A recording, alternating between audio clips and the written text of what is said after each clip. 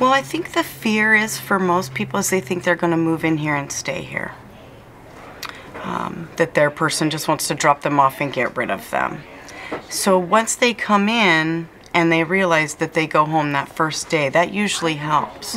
When they realize you just come and have fun and then you go home, that's the step that that helps. When their person comes back and picks them up, then they realize it's okay, it's safe.